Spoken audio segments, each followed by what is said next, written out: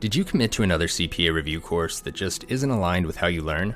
Well, spilled milk, baby. In the world of accounting, only one figure matters, and that's the bottom line. So by investing in Universal CPA Review, you're investing in yourself, and we promise to do everything in our power to get you the ROI that you're looking for by obtaining your CPA license. We know that purchasing a CPA review course is an investment, and we also know that spending all that money on a program that hasn't worked out sucks, and we want to soften that blow. Our Spilled Milk program will allow you to commit to Universal's Visual Learning CPA Review program at a steep discount. So reach out to info@universalcpareview.com to learn more about our program and what discounts you qualify for. Okay, so scenario number 1, the non-monetary exchange transaction has commercial substance. So as we said, this means that there's going to be an impact to the change in cash flows from this transaction.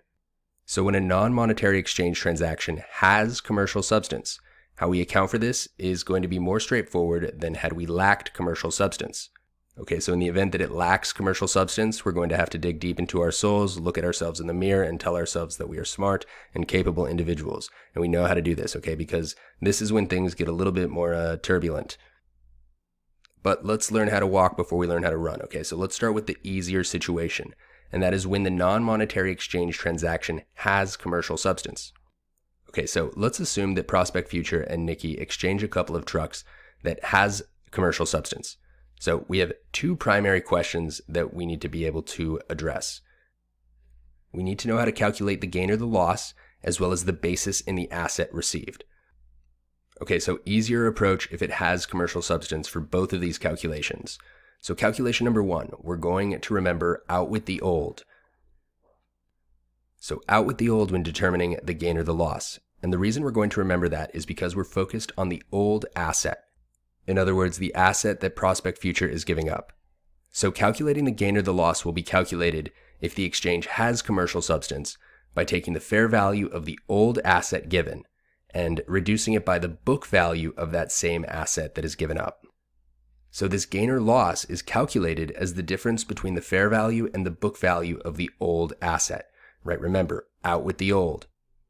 And something to keep in mind is if the exchange has commercial substance, gains and losses will be recognized in their entirety. Technically, this is determining our realized gain, but because we're recognizing this in its entirety, this is still the calculation for determining the recognized gain. Okay, so when determining our basis, right, the second calculation, we're going to remember the phrase, having substance is fair. Okay, so we're going to assume that the fair value of the total assets given up will equal the fair value of the assets coming in. So when determining the basis, we're still focused on the asset given up, but we are applying the fair value approach. Okay, so we could simply apply the fair value approach, meaning we can assume that the fair value of the assets given up are equal to the fair value of the assets received. Right? The assets that are exchanged don't necessarily have to have an equal fair value, so it can also include cash given or cash received within the exchange as well. So this is going to be very commonly referred to as boot. So when we calculate the basis, again, we're applying the fair value approach. Okay, so again, applying the fair value approach, and we're remembering having substance is fair. When we see having substance, we're thinking has commercial substance. And when we see fair, we're thinking fair value approach. And again, we're still focused on the asset that is being exchanged, right? This is the asset that's given up. So we're going to take the fair value of the asset given up, and we're going to add this by any cash that is paid and reduce it by any cash that is received. Okay, so if boot is involved, it's almost going to always be one or the other. Cash paid or cash received. Boot paid or boot received. Okay, but what I really want to zero in on is the fact that the asset will be the asset given up, but it will be the fair value of the asset given up. Okay, so recapping this two-step mental map for non-monetary exchange transactions that have commercial substance, something super important to note is that regardless of the scenario, right, regardless of whether this has commercial substance or lacks commercial substance, we're focused on the asset that is given up. Okay, so step 1 is calculating the gain or the loss, which we're going to remember out with the old. Okay, so we said that the gain or the loss will be recognized in its entirety. All right, but something to keep in mind is that if we have a loss and the transaction lacks commercial substance, in which case the basis is actually not going to apply the fair value approach. All right, I know that's a lot to take in right now, but we're actually going to circle back to this scenario towards the end of this lecture, and this is all going to come full circle when we go through a few examples. Okay, so non-monetary exchange that has commercial substance. On January 1st, year one, Prospect Future traded a tow truck and paid $10,000 in cash for a building owned by Nikki Inc. The tow truck had an original cost of $50,000, accumulated depreciation of $30,000, and an estimated fair value of $30,000. Okay, so we see here that the transaction had commercial substance. A little red flag always needs to go off in your brain when you see has commercial substance. So we want to record the non-monetary exchange transaction. Okay, so we first need to determine step 1, which is calculating the gain or the loss. So we're thinking out with the old. So we're thinking about the old asset that is given up. So Prospect Future gave up that asset that has a fair value of $30,000 and a book value of $20,000. Where did I get $20,000? Well, it had an original cost of $50,000 and had accumulated depreciation of $30,000. Okay, so $20,000 is the carrying value or the book value. So that gives them a realized gain of $10,000. So the question becomes, of this $10,000, how much is getting recognized today? Well, we remember if it has commercial substance, the entire gain is getting recognized today. Okay, so $10,000 is getting recognized today. Okay, so now moving on into step 2, which is determining the basis of the asset received.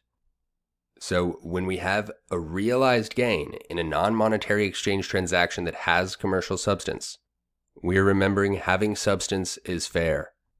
So what does that mean? It means if it has commercial substance, we're focused on the word fair, meaning fair value. So the fair value of the asset given up is where we're starting when calculating basis. Okay, so this is going to be plus any cash paid minus any cash received. Okay, so we know that $10,000 was also paid. So the basis now becomes $30,000 plus $10,000 or $40,000. Okay, so now running through this journal entry, I always start with the basis or the book value of the asset that is on our books. Okay, so the $40,000 that we calculated in step 2. Okay, but something's coming off our books. So what's coming off our books? Well, we got rid of this truck, right? We exchanged the truck for $50,000, right? That was the original cost. It also had this accumulated depreciation of $30,000. So that's also coming off our books.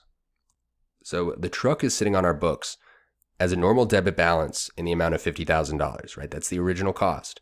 But it also has this accumulated depreciation, right? Anytime there's depreciation expense, accumulated depreciation is also going to go up by crediting this account. But now that the truck is coming off our books, we're reversing out that accumulated depreciation by debiting it. Okay, so the truck is getting credited for the original cost of $50,000 and accumulated depreciation is getting reversed by debiting it. Okay, so the accumulated depreciation amount is $30,000. Okay, so now how about the gain that is recognized? Well, the gain that's recognized is $10,000, right? The entire amount is getting recognized. Gains will always get credited. If, on the other hand, this was a loss, the loss would have been debited. Okay, so we have this gain on the disposal for $10,000, and now we have the $10,000 discrepancy. All right, but we remember that cash paid is lumped into the debit that we recorded for this truck. Okay, so we still need to record cash going out the door.